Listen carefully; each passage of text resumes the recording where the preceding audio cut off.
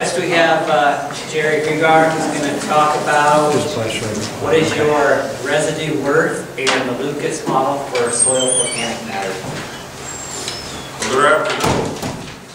I used to be known as a whole man in another life. About 20 years ago, I was an agronomist in this area, stumped and no-till. And it's kind of interesting to come back now 20 years later and here's a lot of the same things I was talking about 20 years ago. The earthworms, and improved infiltration, and the benefits of organic matter, and reduced erosion, all the good things that the no-till system does for you. But today I'm going to talk a little bit about stuff we've already heard today, but I'm going to talk about how much is your residue worth. We saw some pretty big figures that Paul Gross put up there. 1% organic matter worth about, what was it, $660 or something like that an acre? Well, I'm going to talk about what's your residue worth, because there are people in this world that are talking about biofuels, bioenergy, and there's even a group at Michigan State that's getting ready to build biofuel elevators where you can bale up your residue and take it down there just like you do grain or wheat or oats and sell it to the elevator for making biofuel. There's actually an initiative at Michigan State, a group that's about 3 years out from putting together their first bioenergy plant made from corn stover and other materials like that. So what's your residue worth? We know it's good for erosion control, it's erosion prediction, and if you're expecting a big PowerPoint presentation, this is it, me. I'm going to be your PowerPoint presentation. And your handout, okay? Your handout is something you want to kind of keep long because we're going to go through it together, all right? I get tired of PowerPoint, I don't know about you, but I get a little sick of them, so I decided to go back to the old paperweight. So organic matter is, what's your residue worth? Well, organic matter is the nation's most precious resource. This was written by Daniel Albright, 1938, in a book called Soils and Man. And we heard a lot about the benefits of soil organic matter. And we know that soil organic matter comes from the recycling of residue and roots and other organic substances like manure and cover crops into the soil by soil biota. We heard a lot about that this morning. But what if the man comes to town with a $20 bill and he says, Joe, hand out your hand, Joe. You're Dan, but you're going to be Joe today. You going to take this $20 bill for a ton of your residue? I want to buy it for biofuel. And no! What's wrong with my 20? It's got Jackson on it. You need about four or five. I think it's got the line in it. I don't think it's counterfeit. Yeah, the line's in there. Why won't you take 20 bucks for that? How much I gotta give you? You want 4 or 5? We greedy. You want 4 or 5 these suckers? Well, I got one. I'm a 4 beer. So, all right. So, what is your residue really worth? Have you ever thought about it? Because you know that day is fast approaching, where there are going to be these cellulosic ethanol plants, and there's going to be people knocking on your door like the old salesman, want to buy your residue. So you as a farmer need to make some informed decisions. How much are you going to be willing to sell it for? What's it going to cost for you to haul it? What's it going to cost for you to bale it up? How far are you going to have to go with it? So let's look at it just from a nutrient standpoint. Let's take a look at what crop residue worth is just from N, P, and K, the big 3 nutrients that we all purchase to grow corn on our farm, or soybeans, or wheat, or alfalfa. If we look here at this table 1, nutrient removal by several crops. This came right out of a bulletin from Michigan State University. Some of you may recognize it. If you ever looked up their fertilizer recommendations, this came out of the old E550. E550 was the field crop nutrient recommendation bulletin from MSU, was for years. Then we got somebody new in there and they changed the number on us old guys, and I never can remember the new one, but I do remember E550. I think the new one's 2634. I don't know why they got to do that, Paul. Just leave things alone. I was going to make us think harder. But barley straw in a ton, according to this nutrient removal chart, takes out about 13 pounds of N, 3 pounds of phosphorus, and 52 pounds of K2O. And down at the bottom, I called the elevator and I said, what's the price of phosphate today? And the potash at 28%. And they gave me those prices, $640 a ton for MAP, there's $570 a ton for potash, $385 a ton for 28%. So then I figured out, well, what's the cost per pound of the actual nutrient to replace it? And it works out that phosphate is about 62 cents a pound, potash is 55 cents a pound at this price, and 28% is about 69 cents a pound.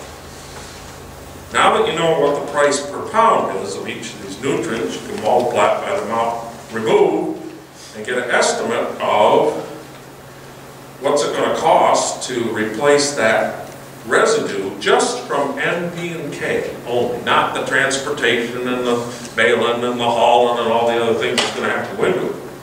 Just what is it going to cost you to replace the nutrients when you sell that ton of residue to Dan, because he's going to be the residue salesman or buyer in another life. What is it going to cost? So flip over in the back side. I did the math with a Excel spreadsheet. I wanted to know myself. Would you believe that a ton of barley straw, just for the N, P, and K, is worth $38 a ton? The oat straw is worth $41 a ton. The wheat straw is worth $22, and the corn stover is worth $36. And brothers, that don't include baling the stuff up, putting it on the truck, and hauling it to town. That's just the nutrients. So, we'll see if Dan's any smart. Dan, now that you know what you know, you going to give me a ton of residue for 20 bucks, that barley straw? He said no. His mama didn't ready to go fool. Didn't ready to go fool. He's not going to sell it for that. He wants two or three of these. What'd you say, 5? You got to have 5. So don't be no fool. When the man comes from town to buy your residue for bioenergy, don't give it away. Realize what it's worth. And what's just like any crop. Do a crop nutrient budget with your extension folks. Find out what it's going to cost you to harvest it up, bale it, stack it, store it, all to town before you give it away. Don't give it away too cheap. That being said, I heard Mark say something this morning. I'm going to go contrary to what Mark said. He said, we can't sell this residue for bioenergy. We need it to protect the soil and do all this stuff. Stand up here, Dan, will you? I want to show Mark something. Okay? Now, if you were looking at Dan, turn around so you can face them and see what you look like. He's a good looking guy. And now, what's the difference here between him and me? Which one's tall? You guys can all see this, right? Which one's tall? Dan, right? All right, thanks, Dan. I needed that. That's good. So where the hell am I going with this? It was younger and better looking, too. Well, where I'm going with this is residue. Do you ever corn for silage? Somebody? What's that silage corn like?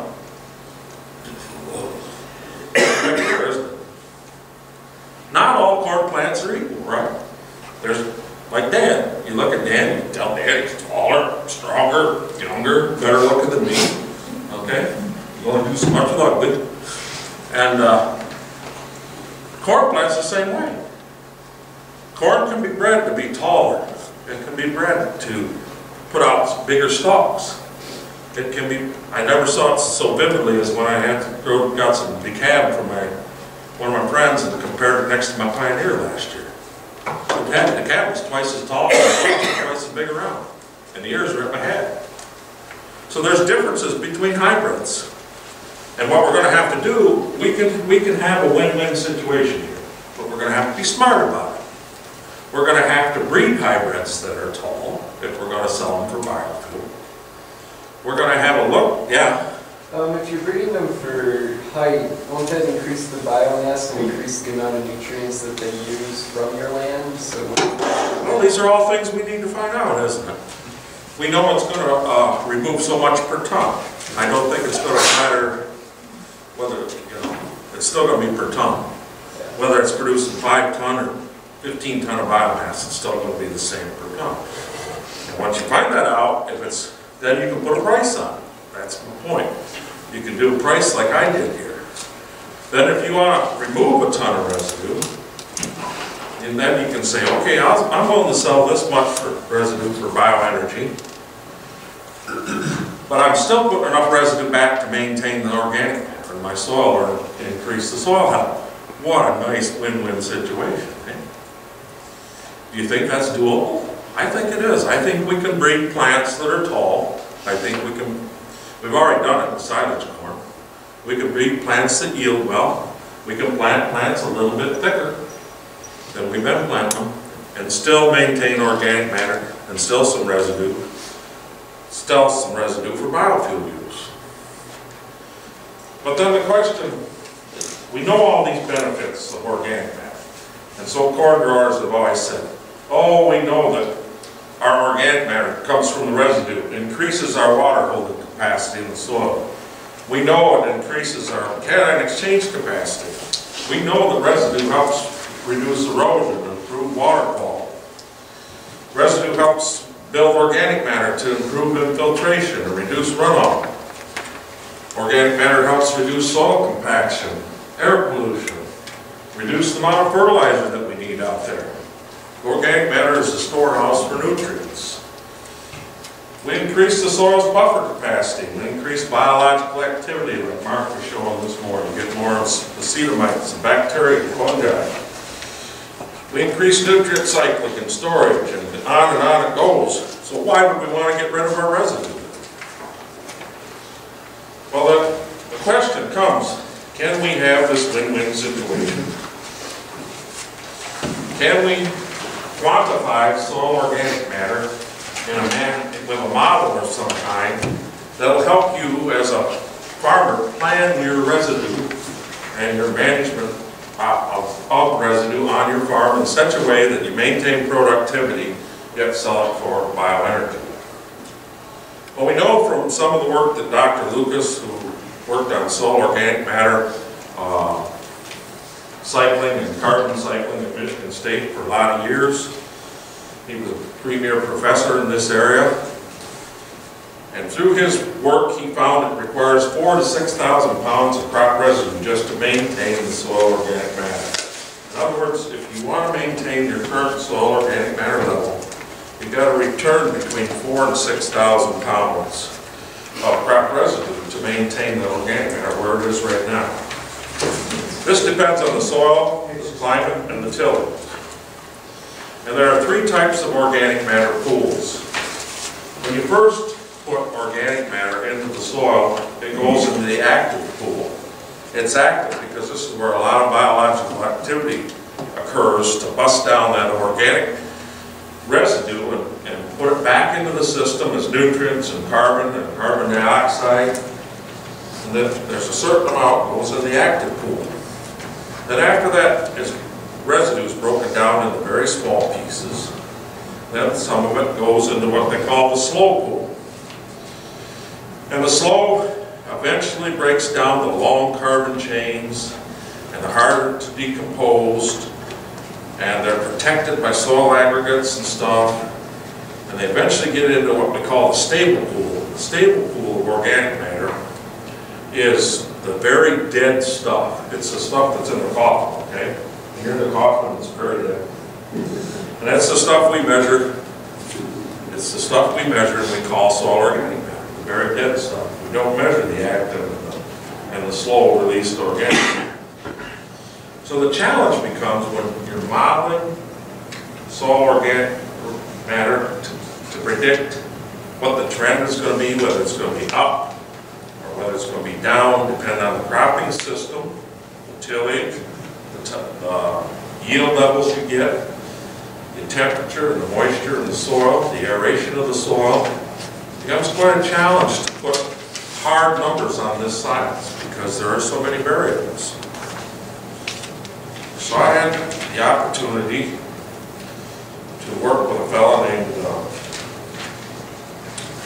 Dr. Lucas and Dr. Jenkinson, and they came up with a model. And the model I call the Lucas model. And the challenge is to calibrate such models is to find some long-term studies where they've monitored soil carbon or organic matter changes in the soil for years and years and years. We don't have that many locations in the United States that do that. And one of what we do have is the burrow plots, and they're located in Urbana, Champaign, Illinois.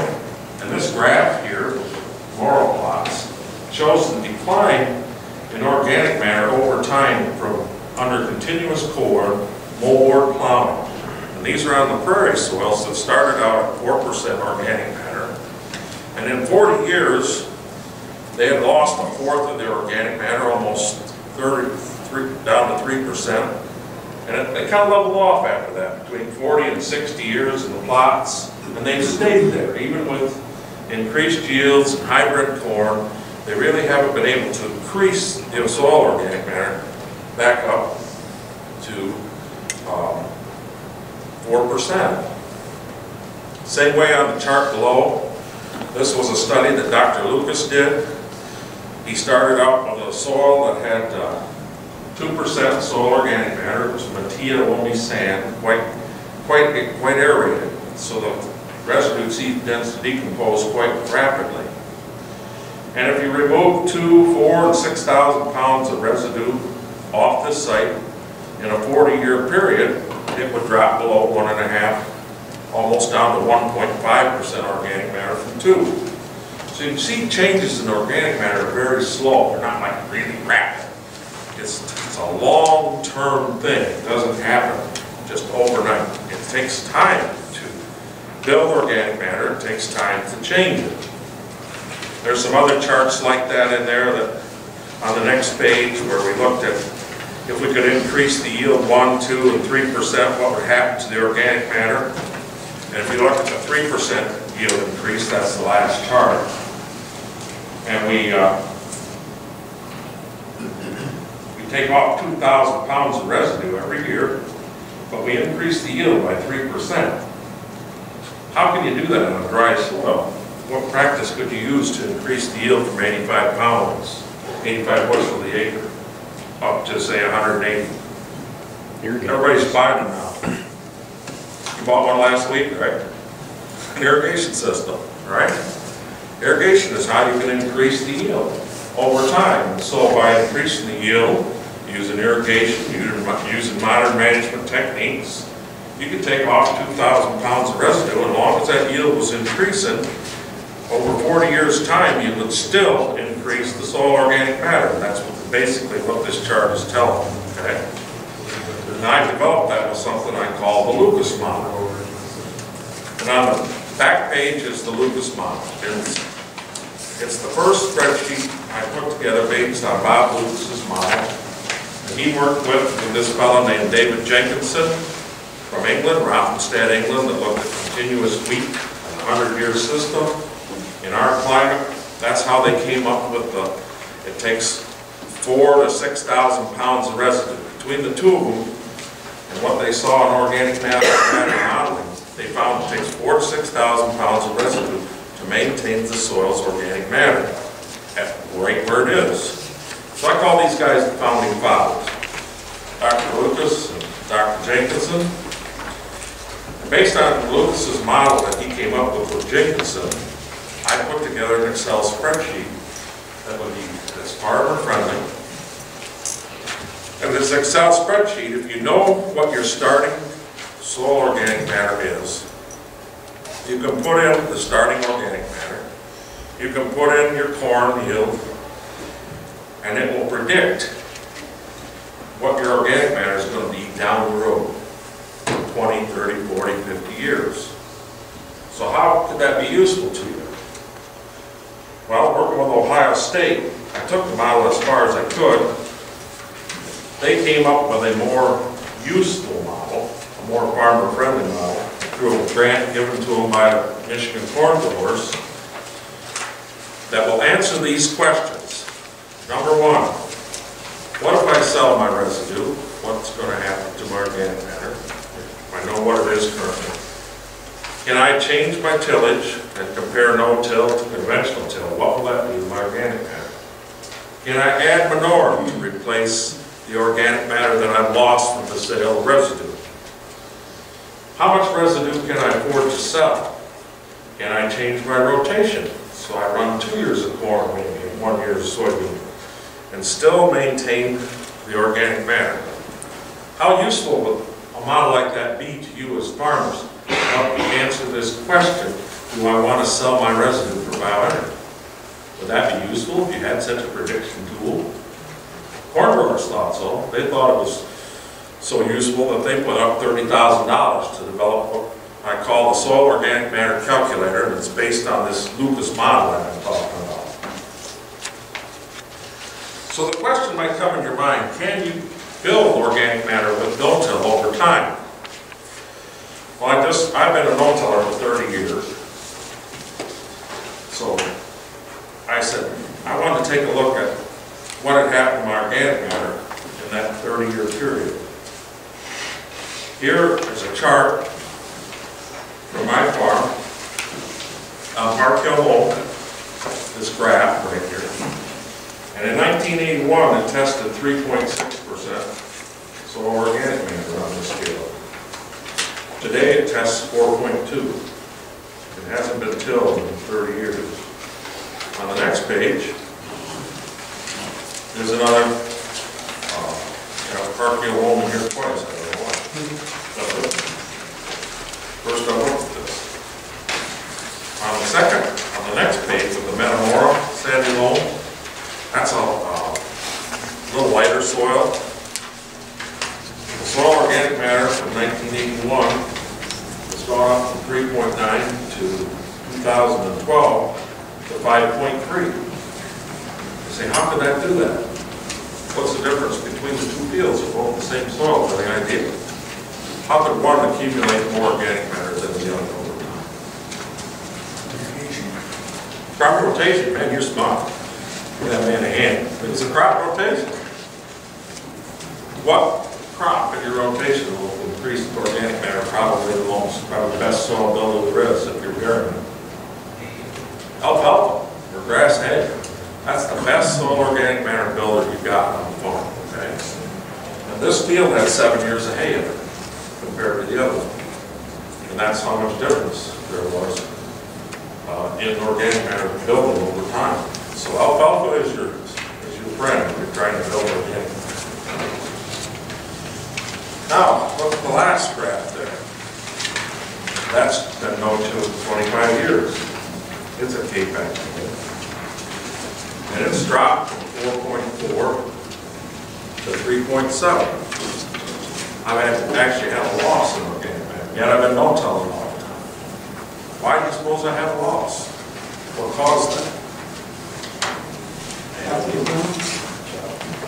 Earthworms? Chocolate corn? No, I'm strictly ash green farmer, small farmer bureaucrat, just farms for the moment. No, but no-till for 25 years, just like the other field. Look at the initial organic matter, what was it? Very high, 4.4. The higher the organic matter you start out with, the more residue it takes to maintain the status quo. You've got to put more residue back to maintain 4.4% residue. So obviously, in that 25-year time period, I wasn't putting enough residue back from a corn and soybean and wheat rotation, more soybeans than corn and wheat. Soybeans have less residue than 6,000 pounds per acre. So I wasn't putting enough back to maintain the soil organic matter. So that's why this field has a deficit, because it started out high. It's a lot easier to build the organic matter up if you've depleted the soil down here to 1%. It's a lot quicker, easier to build it back up to 2–3%. than it is to take a field that's already 4% and try to build it higher. It's much more difficult because it takes a lot more residue to get up to that next level. Okay? So that's why you need a tool, because every field's history is different depending on when it was cleared, how it was, I say, used or abused by the previous farmers, and how much erosion has occurred out there. Okay, so you need to know where you're at with your soil organic matter level before you start selling your residue off the farm. So you know, so you can plan for the future to build what you need to do to build your organic matter and increase soil productivity, increase soil health, and increase profits down the road. The amount of available water that you get from the increased organic matter is tremendous, and I've seen it. I've lived through the drought of '88, I've lived through the drought of '92, and the drought of God knows we had no droughts in Gratiot County. But I'm one of the few no-tillers that have been in a long, long time in the county, and when you can look across the road at the guy that farms 9,000 acres, on July 1st this year, his corn looked like pineapple. You thought he was growing pineapple, not corn. But I'm a long-term no-till where I had lots of available water due to the high levels of organic matter I built up over time in the soil I accumulated. My corn never stressed. It's sitting there like a hula girl. The leaves are out like this. Say, hey man, let the sun shine. We like this stuff. Yeah. You see these things if you live long enough, you're lucky enough. Watch what's going on around here. Okay. All right, let's see what the model does. See if I can. Anytime you go to show something, it usually blows up. So we'll see if we get lucky today. So what is the range of soil organic matter? What percentage is that? What's the range for soil organic matter? Well, it depends on the drainage and the soil type. But generally, most Michigan soils are range. They're not much, between 1 and 5%. 1 to 5% will be your typical soil organic matter. Most soils in Michigan will usually fall between 2 and 3. And the lighter soils will be down probably less than 2. It's hard to maintain organic matter much above 2% in very sandy soils because they're well aerated and they decompose a lot quicker than a soil that's not as well aerated and damper and has more clay in it. But the cooler, the damper the soil, the more organic matter will accumulate. And all you got to do is look at muck. Muck is a fine example of that. How did that soil form? Underwater, in wetness. The residue didn't decompose rapidly, so over time it accumulated. Okay? That's how you got muck. It wasn't until man came along with big shovels and put ditches in. Lon helped them. Back then, used to drain wetlands in another way. Remember that, Lon? You used to drain wetlands, class 1 and class 2, so you could drain them. Then class 3, when the ducks flew out, you're supposed to leave them alone. We used to have a simple classification. Remember that? 1, 2, 3. Yeah. Once you drain them ducks, then the farm people could farm. Tell them they're too wet. But then once you drain them, the problem you have is maintaining them. Because in the aeration, it tends to oxidize the soil and turn the microbes loose, and they started decomposing because they had food, they had a carbon source. And so they went crazy when you stir them up. You stir the fire and you till them and they decompose them, subside. That's why a lot of mucks are gone today, because they didn't do a good job of drainage water management.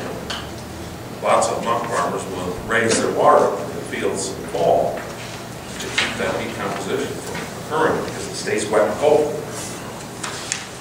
All right, so let's see the Lucas model. I got a little sidetracked. All right.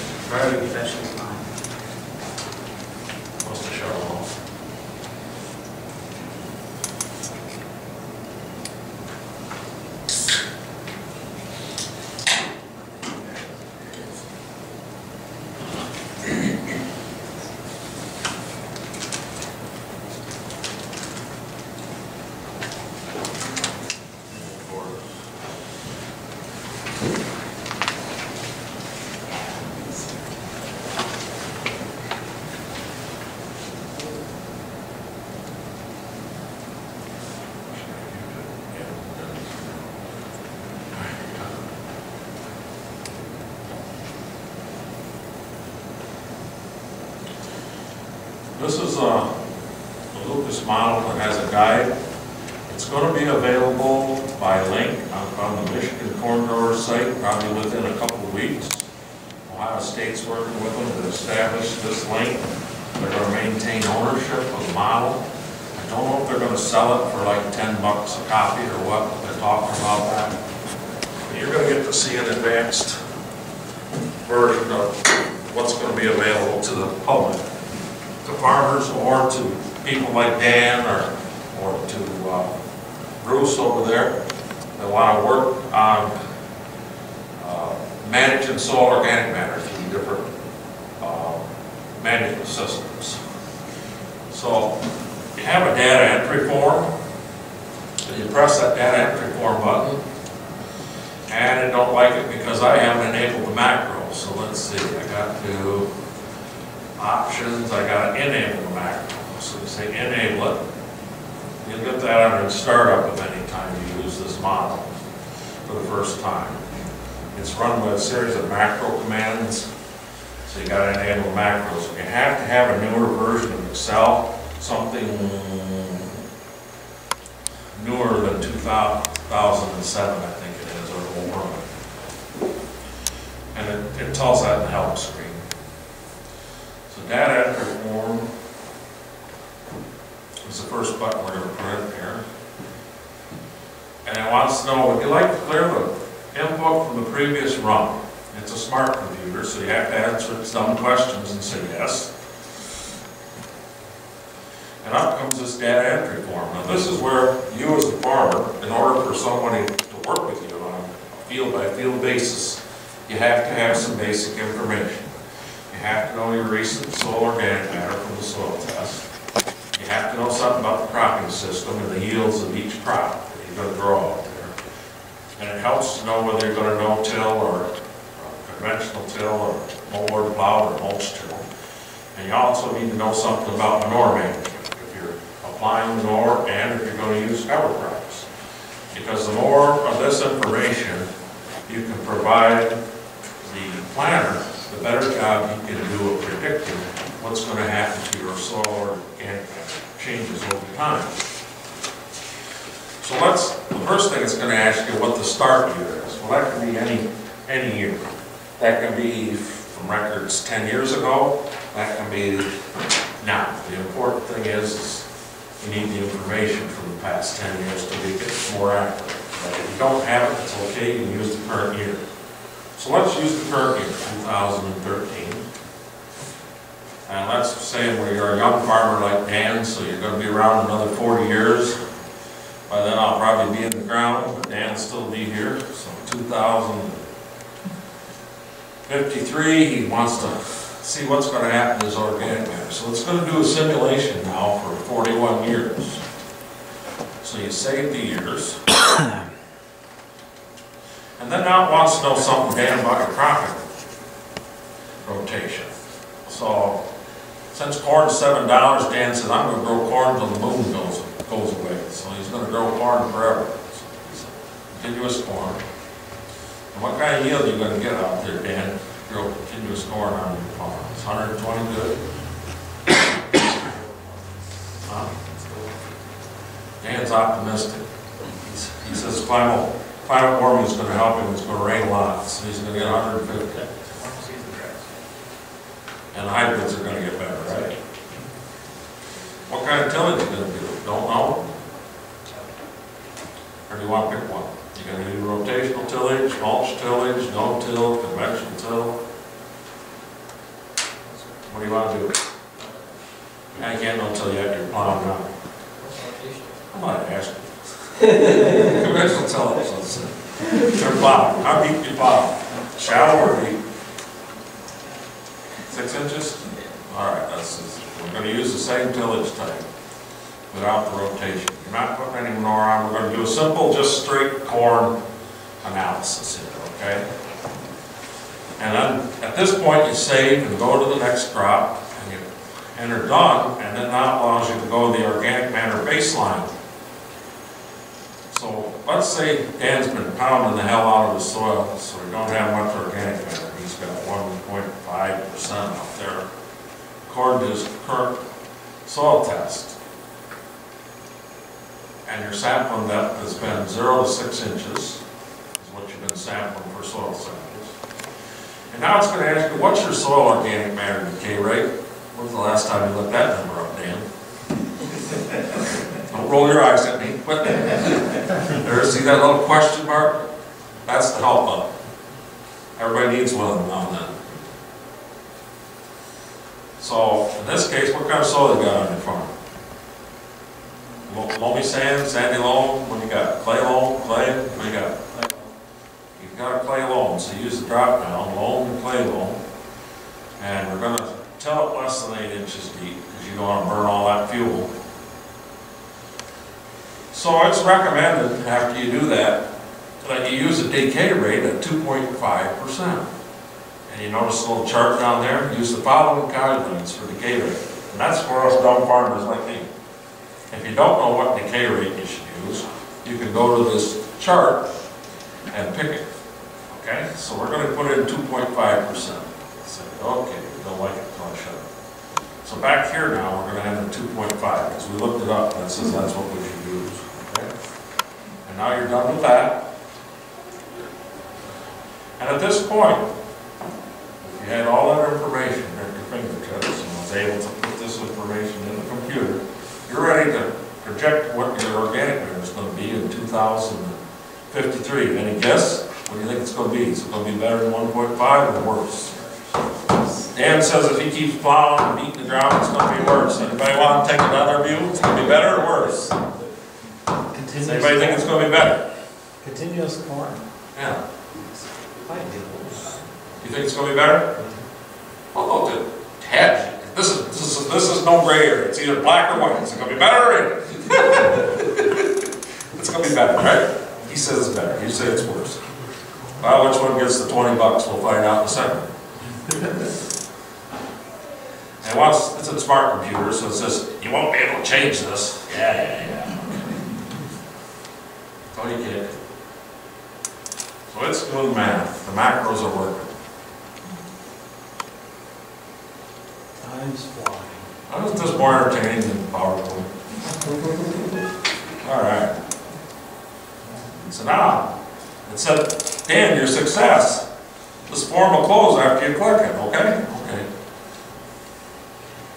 And now you get a little report. See this tab down here that says report?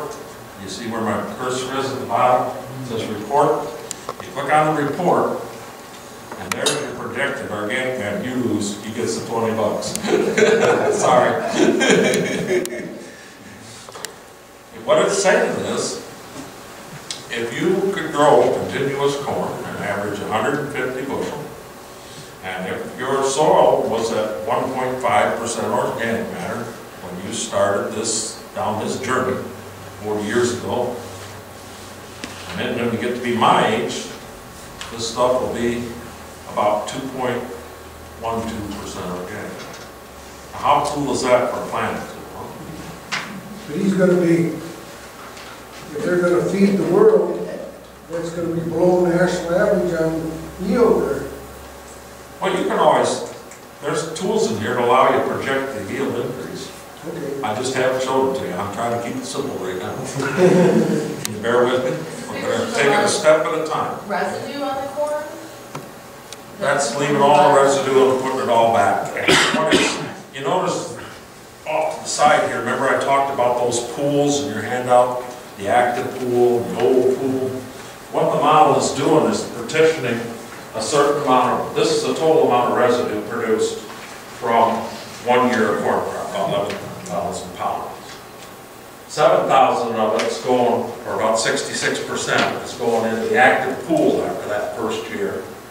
And then 8% is going into the old pool. So every year another 8% of this is going in to build the old pool, and that's what increases your organic matter over time. Notice what happens when you get down here. At 40 years, the Dan's tired and wants to sell his farm to somebody else to put up to this stuff. You notice it isn't changing much. And the reason for that is at 40 years, you're at steady state. The amount of gains that you're getting from the organic matter and putting in the old pool is equaling the losses from decomposition. So that's why you're not increasing soil organic matter. Dr. Lucas talks about this in Research Report 358. He says the steady state usually will occur somewhere out there 40 to 60 years after you start increasing the organic matter content in the soil. It takes about that long before gains start to equal losses. Okay, how much more do you want to see?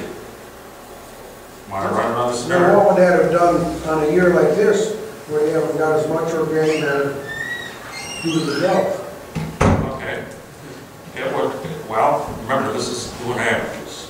So in a year that you don't produce as much residue, obviously, it's not going to put as much back in the pool. But then there's the year you're going to get 200 bushel of corn. And so over time, that evens up. You see what I'm saying? Okay. Interested in what a rotation does, a crop rotation. You want to try a crop rotation? Let's go for it. Let's see what happens. I'll see if I can make it work. Oh, hit the wrong button. Sorry, it's probably going to close. Oh, yeah. Oh, I go back to the calculator. You guys should have told me that. Yeah, go back to data entry form. Would you like to say the clear the input? Yeah, we're going to clear it today.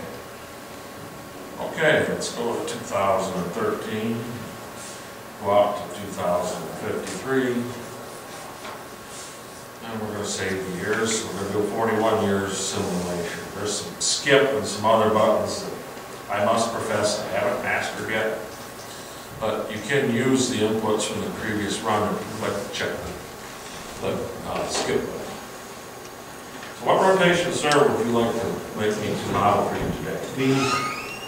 You want to go continuous beans for 41 years? No. Get lots of nematodes and all that good stuff? When I say rotation, I think corn and beans. Okay.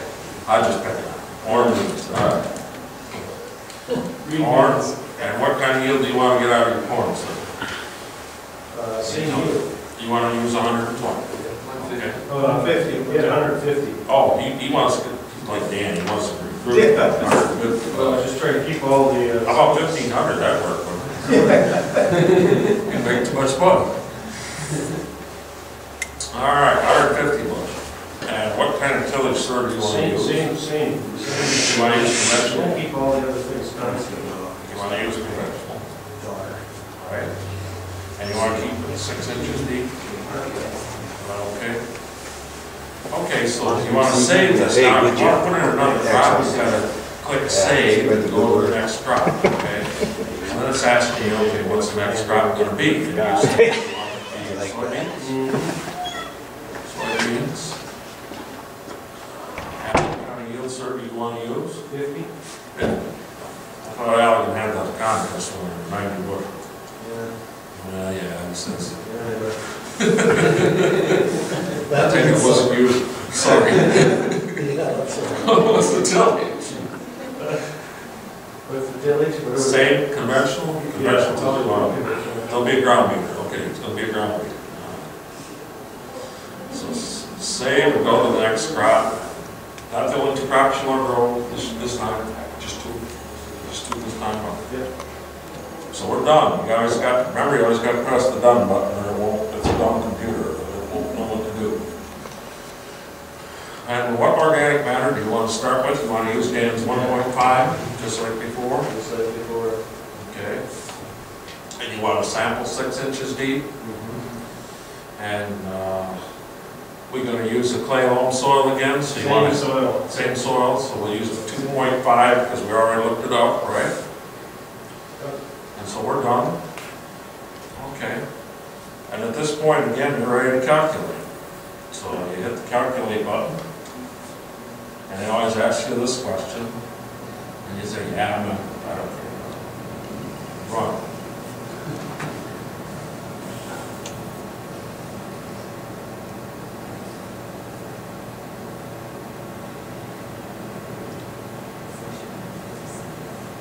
Takes a little while.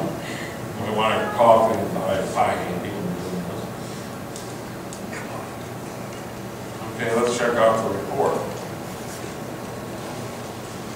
Well, according to this report, in 40 years, you're still yield, so organic matter. Notice it's not as much, it's not as fast, because soybeans is a crop. If you look at it here, it doesn't produce as much residues, not nearly as What much. if you have all the things the same, you put a cover crop in? We could do that.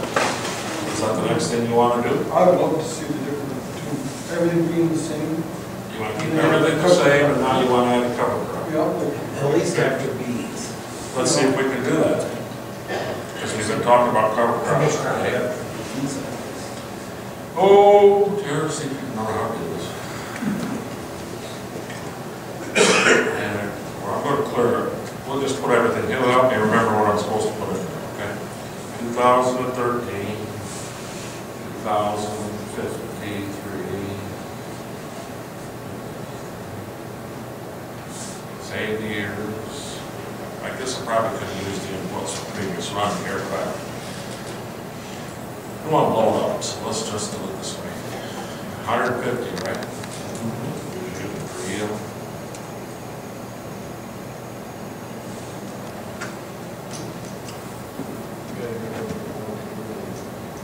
And you're going to use conventional tillage, sir? Still? Conventional tillage like you're going to do? And we're going to put in save it. Like 6 sections. And then we're going to put in our soybeans. Awesome.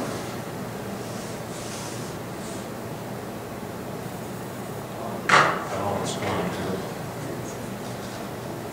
Let's just see what happens. Go ahead. I have to check. Soybeans.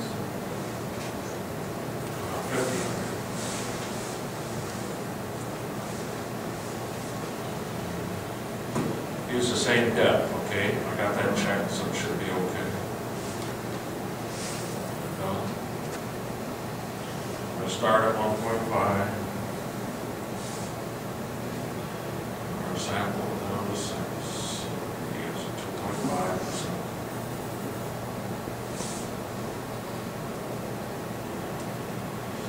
Now you wanted to add a cover crop. You notice right here in the green it says click here for cover crop. It's right there, and it's all that information.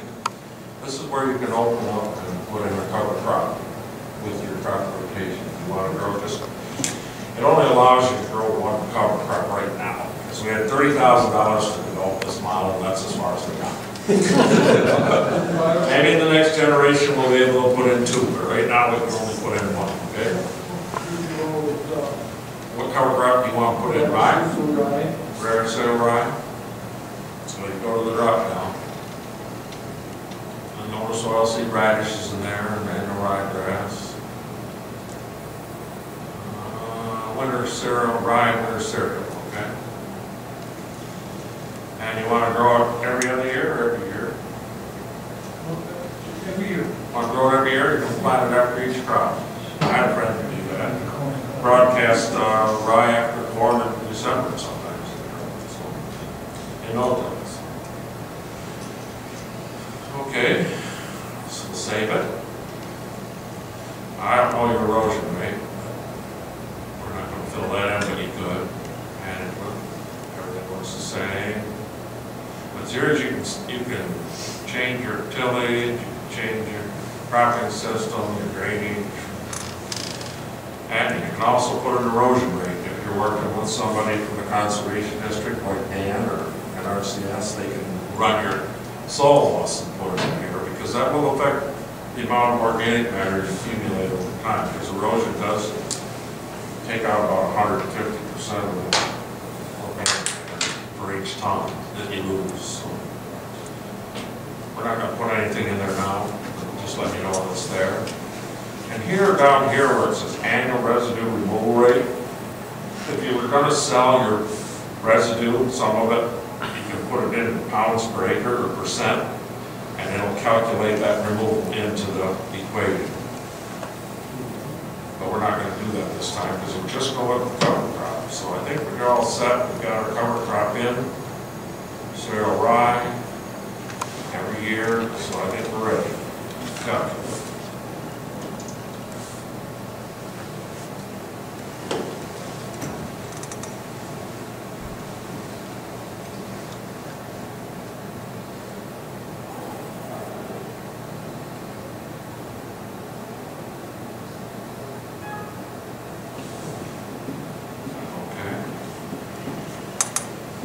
noticed with the loop wrap off the side kind of says the same thing as the report. It's a little easier to see in the report. Notice just simply adding the rye cover crop in there every year, using the same corn soybean rotation. You were able to build soil organic matter over time up to from 1.5 to 2% in that 40 years. How did that compare to the other one? How did that compare to the other two? The corn and soybean was lower, remember? Okay. And the continuous corn was about the same. But the reason the continuous corn was the same because it produces more residue in those soybean years, where you would have soybeans now. You got more residue going back into the soil, so it builds organic matter quicker. Now, would you build organic faster if you no-till compared to? Okay, now he wants the no-till. He's getting really modern on you guys. He wants to mark his plows. It's getting tired. There's nothing harder than plowing. If you've never plowed, you don't know that until you've done it. Then go back to no-till. No-till looks like heaven. Okay. So now we're going to keep everything else the same. Now let's see if we can do that without blowing it up. And let's no-till. Yeah, we're going to clear it because I don't trust saving yet. So it don't take that long to put it. 2013, 2053, save the years.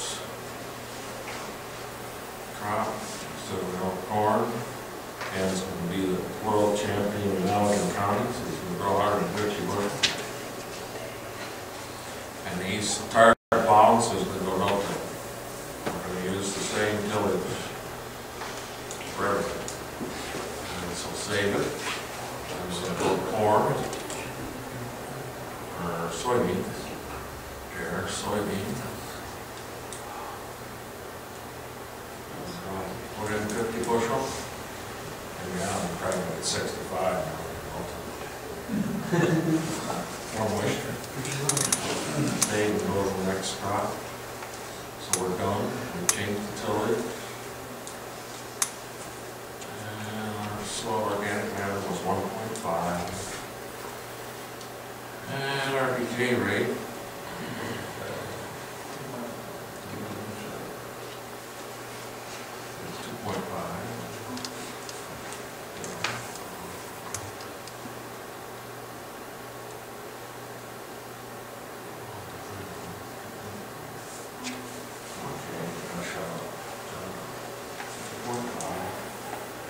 You want to use that cover crop for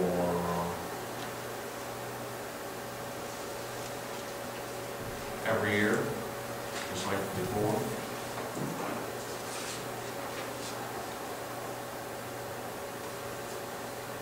I think I got it in there. Yeah, it looks like it.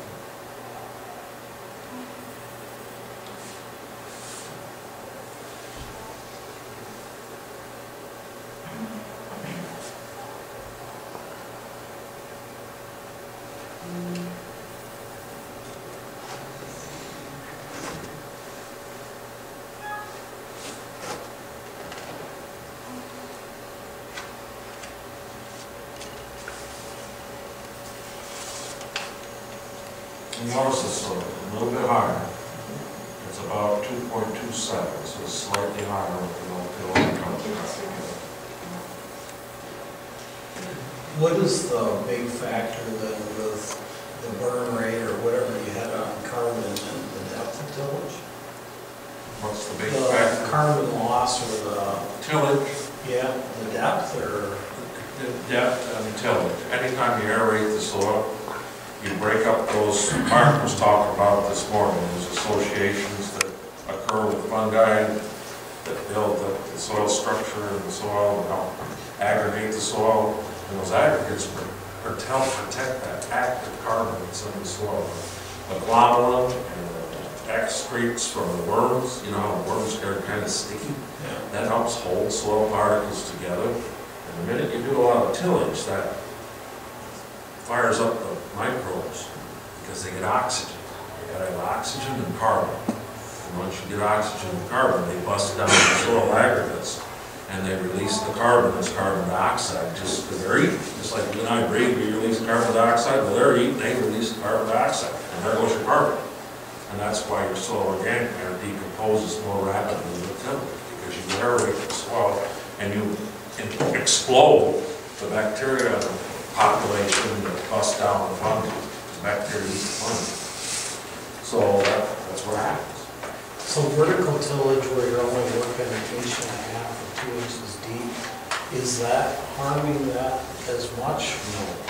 No, because it's pretty much leaving all those associations intact, except that little zone that you're working there where you can plant the seed. So yeah, I've been a zone tiller I started out with a Rawson system back in the 80s when we were still using John Deere plow holders on for his cultures before he started making his own. In 85, I had a Rawson zone tiller made out of John Deere plow holders. It was running 3 inches wide, 3 coulters, you know. And my soil organic matter, you can see it there in the handout here. This is actually off my farm. I didn't talk about it yet. But you see field 1 there, H1. When I started farming in 81, here my dad died, I took a soil sample. The soil organic matter was 3.6 in that field there on the Parkville loam, H1. But this year, the soil organic matter now is 4.2, and that's after 25 years of slow tillage. A few years in the beginning where I was transitioning, it still goes to tillage. Dad first died, so it didn't start really no tilling until 85 on this field or so. Same way with the next field down in Metamora. That's gone from 3.9 to 5.33. That's been no till about 25 years as well. But that's the one that had the alfalfa in the crop rotation, 7 years of alfalfa. So it increased the demand that much more. The next field down, that didn't increase. Remember I said I had one field 3 there, that it went down, and it's because it started out at 4.4 to begin with. So it wasn't putting enough residue back in those 25 years to maintain it at 4.4%. The next field down, K-Pack, that increased from 3.3 to 4.46. So from almost all the fields there, except for the real sandy loam fields, which again have a more rapid decomposition, higher decomposition rate of the loams, I've been able to increase soil organic matter over time with no tillage. Yeah, no tillage, your friend. Is the K-Pack the heaviest soil you have? What's that? Is the K-Pack the heaviest soil you have there? Oh, no, the Lenaway by far is the heavy. The Lenaway right there, that's a clay loam. That's a 1.5 seat. It's a 40 grading clay loam. K-Pack's heavier than the Park Hill. That would be very similar. Yeah, it's heavier than Park Hill. That'd be very similar to Blum, you guys have around here. Yeah. We have a lot of K-Pack. Or more, you got a lot more than you were Nestor, I guess. What's on the side? Nestor or more? Or Blum? Blum. I know I worked with James down there. The biggest thing about roadside yields is the bulk density's gone up on them. If you look at your yield on it, because you're not getting the yield there like you are in the platform. Part of the reason is because of the road. Part of the reason is because of the loss of soil organic matter. So I remember the story a Canadian told me. They did a study in Canada on this, and they said the Canadians wanted to see what would happen if they took plastered straw beaten on that hillside quite heavily, 20, 30 ton, and worked it in and compared yields to that where they did it. He said, Jerry, he said, I can sit in my kitchen window, look out the window, and he said, I can see that spot for the next 12 years. How much better the crop was doing when we had plastered that side of it. So if you got a roadside yields, you got to know that's a good way to deal with it. Just put it in there, work it in, and then start no-tilling. Just so you can bring it back. All right. That's all.